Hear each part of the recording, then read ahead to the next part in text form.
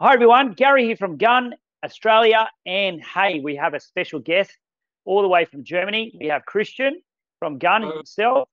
And Christian is an expert at his moisture meters and moisture detection. So we're going to be talking about our Restorers kit now. This has our BLA Plus and also has our BRU and Uni 11. And we're going to be talking about those meters and all their attachments. Okay. So let's start with the easier one first, I feel.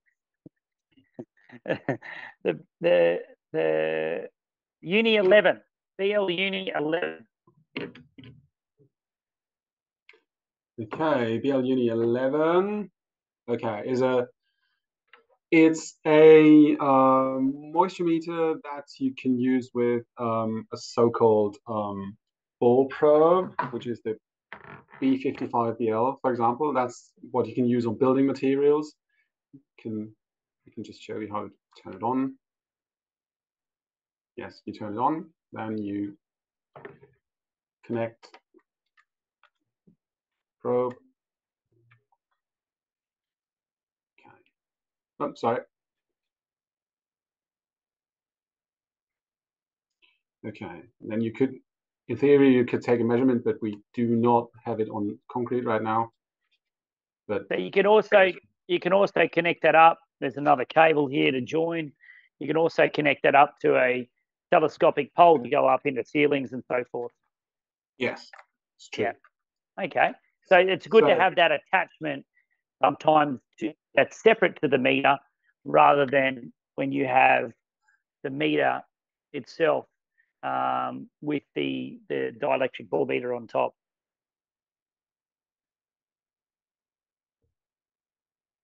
Okay, what you can do with this is you can check building materials with a relative scale, which is indicated by this small 0, meaning that you have a scale from 0 to roughly 180, 190, depending. And you will be able to see whether there are differences in moisture content on a wall, a ceiling, or whatever you're measuring. What you can also do is you go to a site, check an unaffected area, a dry area, and you will see what value this meter will indicate. And you can take this as a reference point for further measurements in that place, and you will see whether the moisture content is more or less in certain areas, so you will be able to identify critical spots or areas.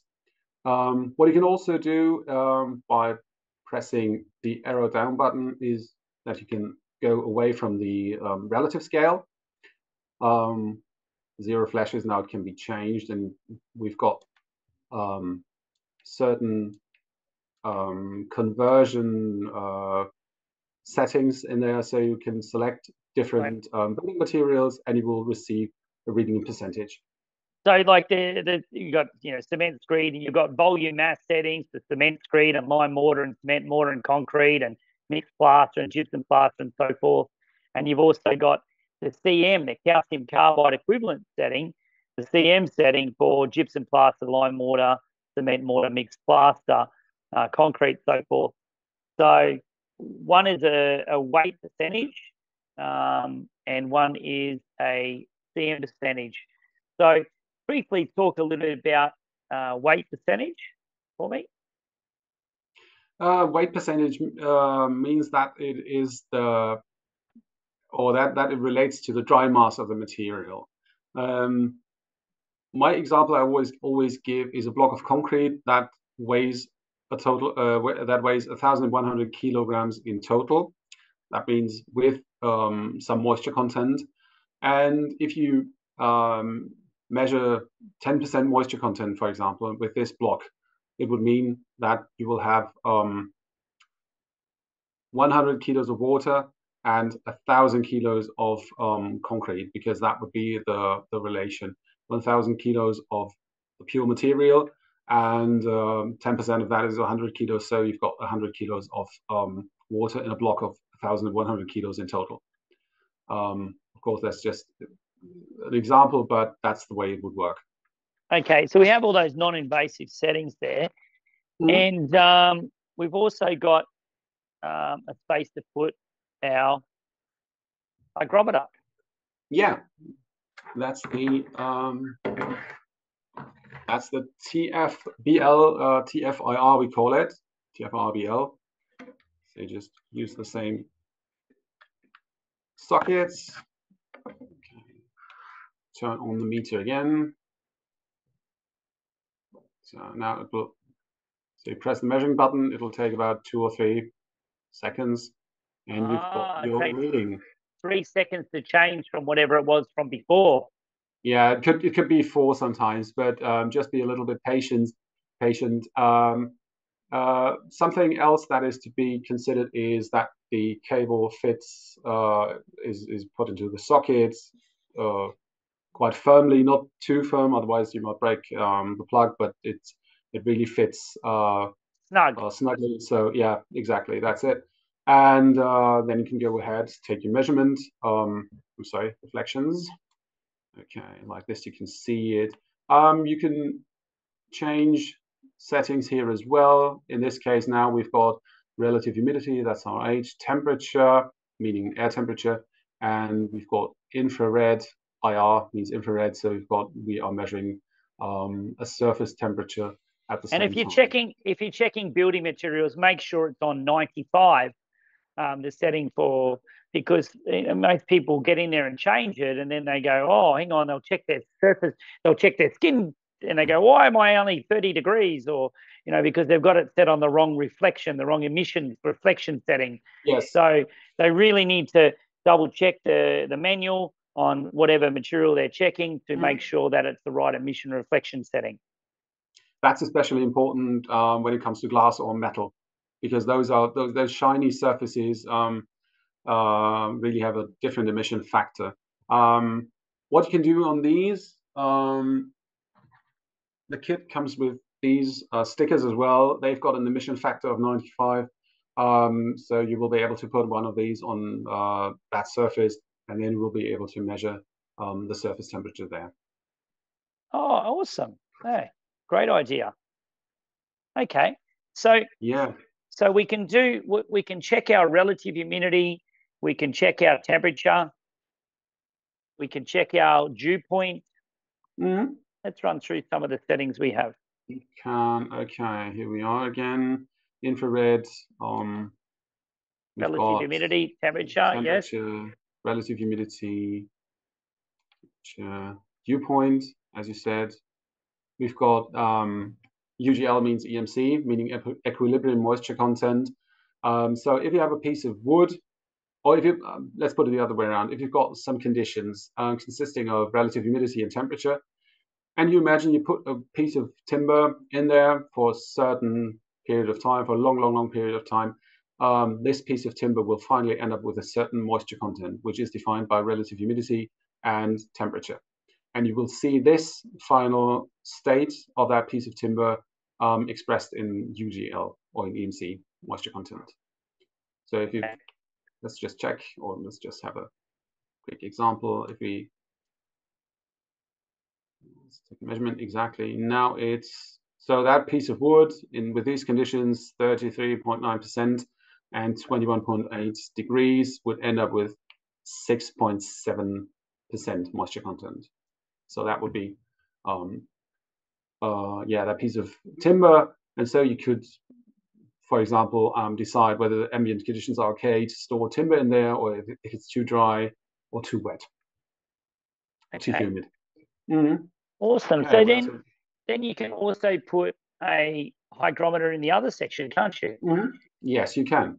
So what would be the benefits of doing a hygrometer in the other section? Because you can switch between hygrometer and maybe your building readings with your dielectric ball meter. That's good question. That's a good question. Let's just try. I need okay, I've got this one.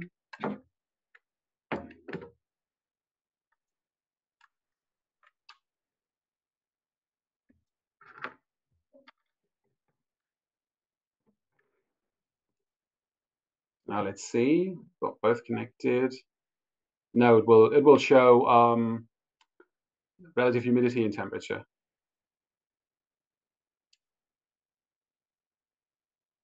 It will not show the ball meter in that case. Okay. Okay, I know that one dominates, so to speak. But what you can I think the reason is that we've got different versions of these small hygrometers depending on the requirements. This one here, I'm not sure, perhaps you can see it, not quite. This is just a small metal cage around the sensor. We've got two other variants having one has a metal filter grid, the other one has a Teflon foam insert. That makes sense if you measure in very dusty environments where it's very, very dirty and you don't want the sensor to get clogged, because that will happen finally. The advantage of this one, using only the metal cage, is that it reacts much, much quicker there to changes in temperature and relative humidity. It adapts more quickly than the other ones. It's merely a question of protection and time in that case. So that's the main difference between those three. Okay. So what other attachments can we put onto the actual meter? We have some surface temperature. Yes, you can use a contact sensor, contact probe for surface temperature measurements. So what's the benefit of using a temperature sensor rather than a laser? It's a little bit more accurate? In the end, it might be more accurate because you will really measure in a defined or in a clearly defined place. If you put that on a surface, you will definitely measure in this very place. The disadvantage is, of course, you will have to touch the material. You'll have to go close enough. In theory, you will also how can I put this? The sensor surface will reduce the actual temperature of the surface, not by much, but as I said, in theory, that's the case. So I feel if you're going to be on timber floors and you want to be very accurate, sorry, I didn't understand you. Sorry, when you're checking timber floors, hardwood timber floors, yeah, to be the most accurate with your moisture meter to take you need to take your surface temperature. Yes. I feel using a temperature sensor can be a lot more accurate when you're touching the material to get that perfect accurate, because 1% on a timber floor can be enough to make the floor cup, especially a hardwood floor. So being very accurate on hardwood floors, I think a temperature sensor is a little bit more accurate. It is, yes. Yeah, you can say so. The advantage of the infrared is, of course, that you can use it quickly in different places. You don't have to wait for the sensor to adapt.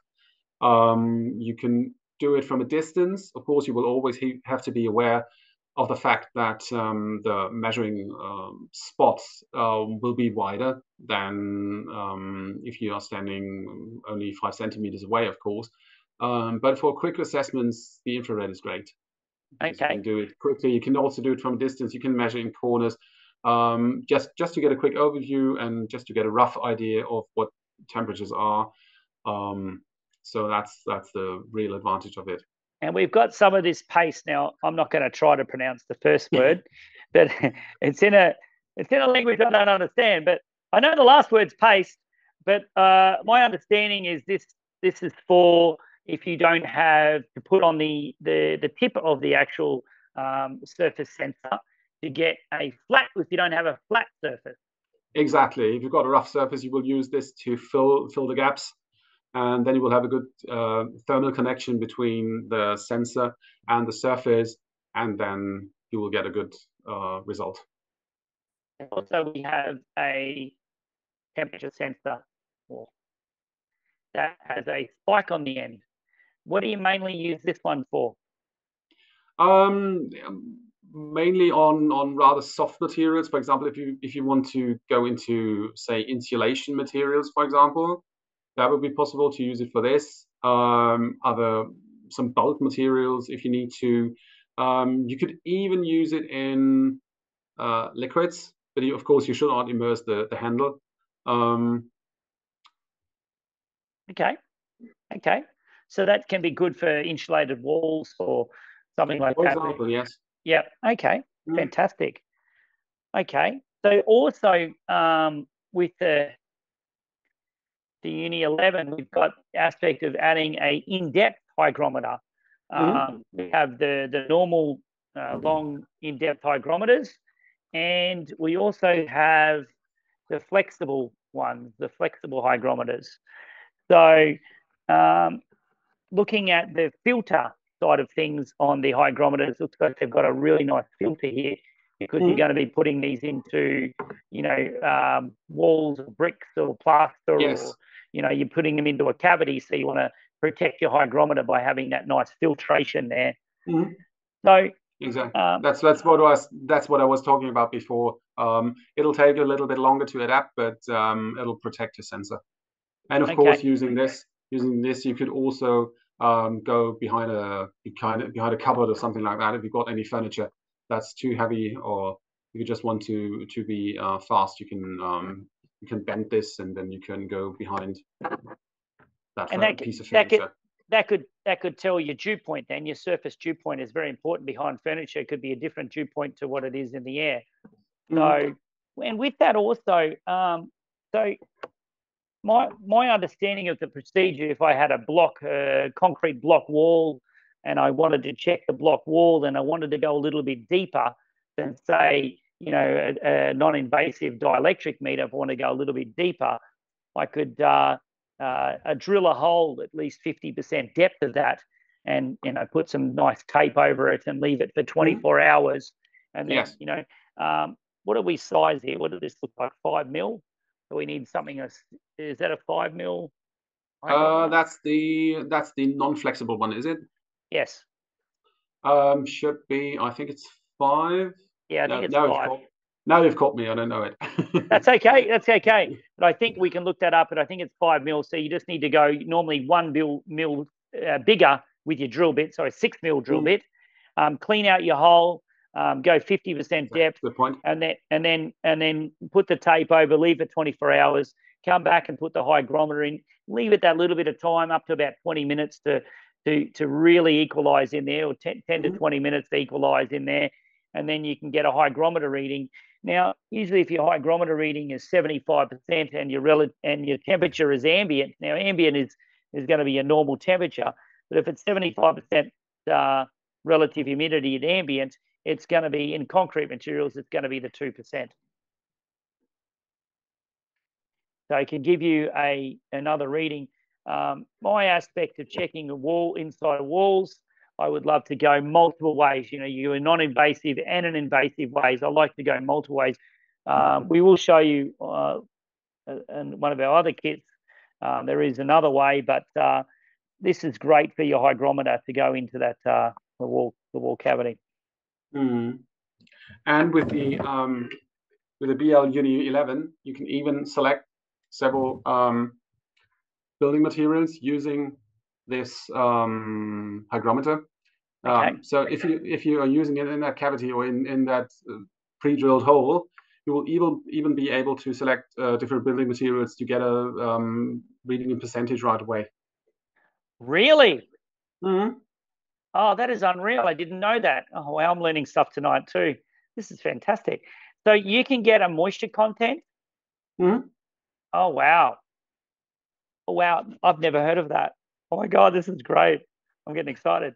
So with your hygrometer, you can get a moisture content of that. Can you just show us on the screen how that looks? Okay. So that's what we have. It says percentage. You've got temperature, of course, because temperature is still there.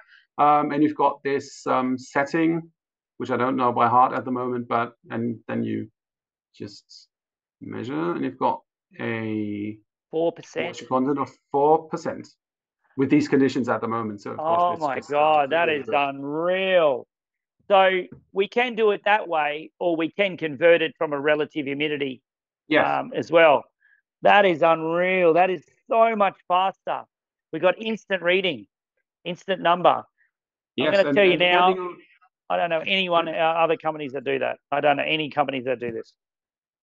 and the advantage, of course, or you could, depending on what suits your requirements better. Sometimes the relative reading might be better if it shows differences better. That refers to the ball meter, but also to these. So you can choose. It's up to you. What you can do both, and Yes. then you can see if it's all.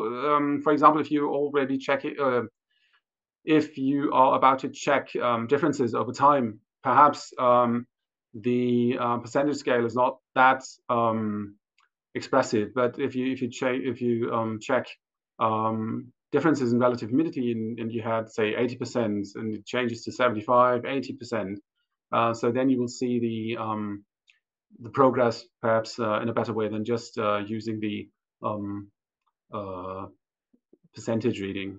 Yeah, that's fantastic. You got some options. We will show you some options later on, but you've also got these stainless brush pins, which when you put them in your holes, you obviously have to go 2 holes in an unaffected area and 2 holes in an affected area. You're getting a relative reading. It's get a conductivity on the brush itself, correct? Yeah, but not with a BL Uni 11. No, we're going to be showing that, but that's just another way of checking our in-depth walls. Yeah, yeah. Okay. So you can add procedures and get an entire picture of Options. I love it. Options. Yes. Okay. Now let's work onto this bad boy, the BLA Plus.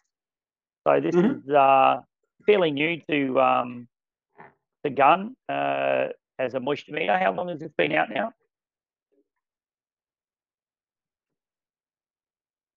Has it been out a few years? Done. How many years has it been out now? How many years has it been developed, this meter? Not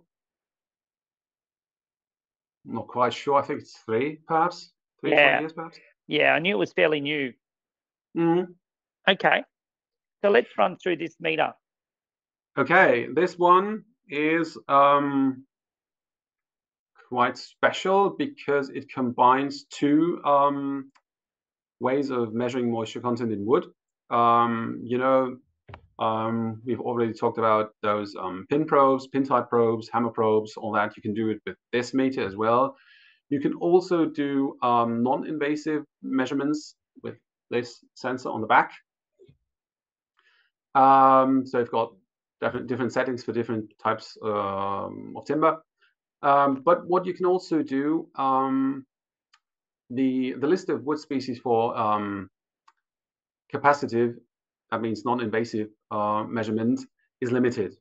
But in such a case, you could do resistance measurement first, meaning using a hammer probe or something like that. And then you can virtually tell the meter to adapt itself to that value that you've measured with the hammer probe. Okay. That's cool. I think that's the major advantage of this one. We call it res cap, which is a combination. Could we demonstrate that? Is that okay? Could we demonstrate that? Yes, we could. I can just show you. I'm not sure if we can do it with a piece of timber. I might try, but well, I have a piece of timber here. I can help with. Okay. So I'll hammer probe into the timber. I'll just use some non-invasive, non-insulated pins. Sorry. Yeah, that's all right. That doesn't matter for demonstration. That's perfectly okay. Place my pins in here. Place my. Okay.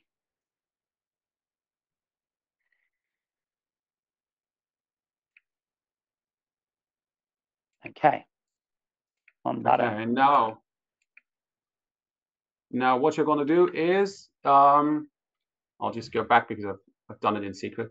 Oh, I gotta get it. I gotta get it into English. I'll just go back. Press the arrow down button. Yeah, it's feature, isn't it? No, that's the timber. You can go. You can go up once. That's the easiest way to get there. Oh, I'm afraid you won't be. You can't read it probably, but use the arrow buttons until you reach RAS cap. Oh yeah, but I'm just going to get it out of. How do I get it into English? Oh, have you got the German version? Okay, then just use the arrow buttons until you get this arrow back. There's an arrow back symbol. It looks like this. Yes. Okay. Then one down again. It should be Einstellungen, meaning settings in English. Ah, yes. There we go. And then you have, then you go down, down, down, or probably go up. If you go up and then up again, language should be Sprache, I suppose.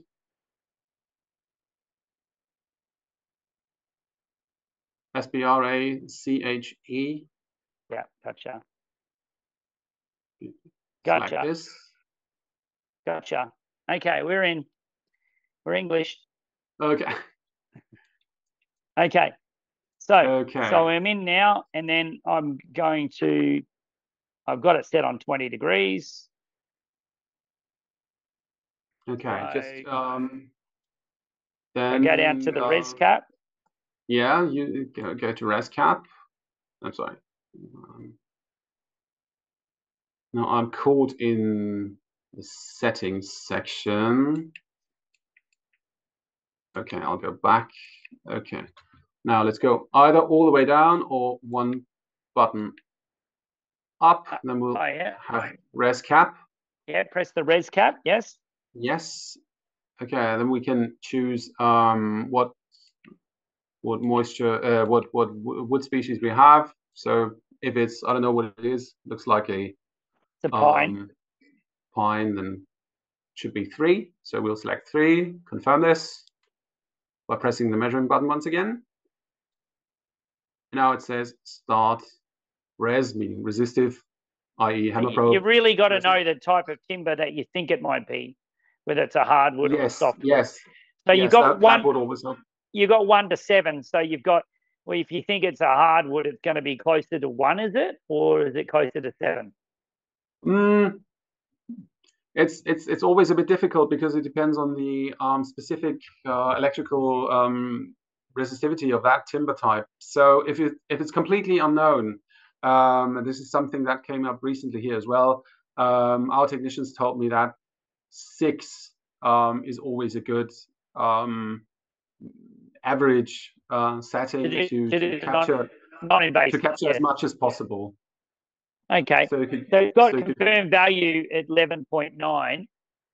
Okay, then when there's a stable value, just confirm this.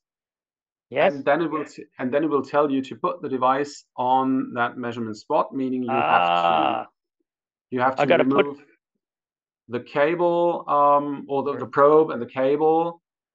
Yes. And put it in that spot. Where and then press the measurement button. Ideally, you would remove the electrode, the probe, because the metal will also have an impact on the measurement. Okay. Pop in there. Now it says put device on the measuring point and confirm. So then you will confirm. Now, in my case, that was quite quick because there was nothing to measure. Yeah. And now it should it approaches the setting that's Gotcha. Okay, and then you've got a setting which you can use for non-invasive measurements with that type of timber. So the other way that I could do it is if I was using the res cap, I could go through to the settings and go through, when I go to settings, I'll go to, hang on, bear with me. So when I go to settings, I go to wood type, yes. And then what I could do is go, so we've got different wood types here. So we've got normal wood type, and then we've got thin. So thin is normally up to a certain, is it 25 mil? 20. You say it's 20. Okay. And what's also important is you've also got an option that you can't see it, but it's unplaned, meaning rough timber just sawn, not Yes. planed, no nothing, because usually we recommend having a smooth surface, so there won't be any air underneath the sensor, which might affect your measurements. Oh, So that's the a smoother great surface is, idea. the better. The smoother it is, the better it is. But our technicians found a way to simulate this, and so you've got this option to improve your reading. Okay. Okay. So if I want to do with the settings, with me. So let's just say I get there and I want to fine tune it. Sorry, I got fat fingers. If I want to fine tune.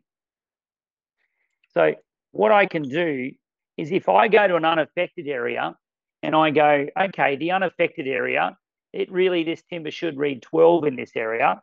And then what I do is I can set it, let's say I've just set it to 6 right now, and I agree on 6. Right, I go back to our wood, and then I put it on here and take my reading. And if it reads 10.2, if I go, oh, that's a bit low, I can adjust it until it actually reads 12. And then I go, well, that's my reading. So then it'll set my specific gravity number, whatever that might be.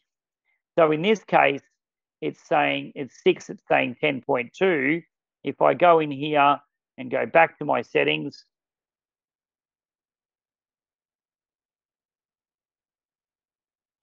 and I go back to my fine tuning, Mm.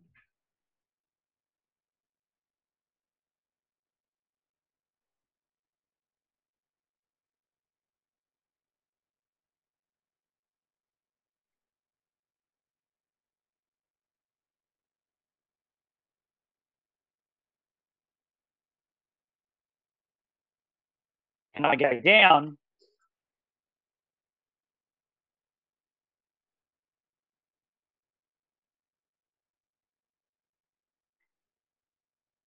I go down to say 4.5, or let's say 5 in this aspect, because I was on 6. I'll change it to 5, actually 4.8. Now it's saying 12.9. So it's going to be around about the 5.3 mark. The 6 was a little bit too high. Then I can adjust it. Once I adjust it to 5.3 and reading 12% in a known dry area, then I can go around to every other area and it's set. Or I have to take a hammer probe reading and use my res cap setting to find out, to set my specific gravity. That's what I was going to say, because you virtually did what the ResCap mode does after taking that measurement with a hammer probe. You tried on the one side and on the other side, then you went to and fro to find the value, the moisture content value that you assumed it should have. And with a ResCap, you just measure it, provided you're able and allowed to leave some holes in the wood, of course. That might also be critical. And what Yeah. you recommend? You're recommending the hammer probe to go along the grain or across the grain? We say across because you might always be unlucky and hit a fiber that's for some reason that has more water in it than others, and then you will just hit this fiber. If you do it across, you'll minimize the risk of having or hitting an irregular spot, so to speak. Okay, because our always understanding was to go along the grain to get along the capillaries, but you're saying across the grain can be important too. Yeah, so you'll cover a wider area space or more variety of the wood. Yeah. Okay, gotcha. Okay, and in the middle of the wood, never on the edge. Okay. Yes, that will be well, but yeah, it will be more representative than the edge, because edge is always, the usual process is that edges dry out faster than the middle or the center. So yeah, that might be more representative. And then you've got batches and average. Yeah, you also have a possibility to if you have to measure a lot or these batches, you can define a batch any way you want. For example, it might be a certain house, a certain or certain room, uh, a certain piece of timber in that room, say the floor or something like that. If you do measurements over time, then that might be useful. Okay. So you can put those into batches, and you can see measurement 1 was a higher moisture content than measurement 2, measurement 3. You've got those the time or the dates when you were there, when you check those, so you can have a comparison over time. And when you've got the wood type, Mm. when you've got with the hammer probe in, you've got a fine tune as well. No, the hammer probe is straightforward, as is the BL-H40. So you can select 7 groups. That's it. The fine tuning is exclusively for the capacitive mode. Okay. Oh, awesome. So That's the other scale. yes. So with that, and the adjustment. What about the adjustment? That's only for the non-invasive as well. The adjustment setting. No, adjustment is some kind of calibration setting, which, if I'm not mistaken, is done just if there's any reason for you to doubt your readings, and so that's nothing you use every day. Okay. Okay. Awesome. So with this, with this restorers kit, we've got the awesome hammer probe. I really love this hammer probe. I really love how strong it is and how you can actually get a spanner in here to tighten if you really want to tighten everything in here to make it nice and tight, because the pins feel really tight with this hammer probe. I do like that. It's got to be plastic, but it seems like the plastic is very, very hard. We had a previous version that was more prone to breaking than this. So yeah, we really did some research on that, on the shape, on the material, all that. So we really put some effort into to make it as resistant as possible. Yes, and always hammer probe in and then connect your cables. Yes. And when you are removing your cables, just never pull the cable. Always twist and just twist it out like so. Because these are the first things that are going to wear. But I do like that you can just replace the cable if there is a problem. That's probably one of the first things to go. You do get a nice handheld pin probe that you've got all these different uninsulated pins for your different building materials, and then you get your insulated pins. The insulated pins means so you've got your blue or your green where it's a different color. It doesn't pick up any reading, so it's only picking up at the tip. So when you're hammer probing in, you're getting the different the board, the middle of the board, and the top of the board. Yeah. So the last thing is these little foam sensors that we have here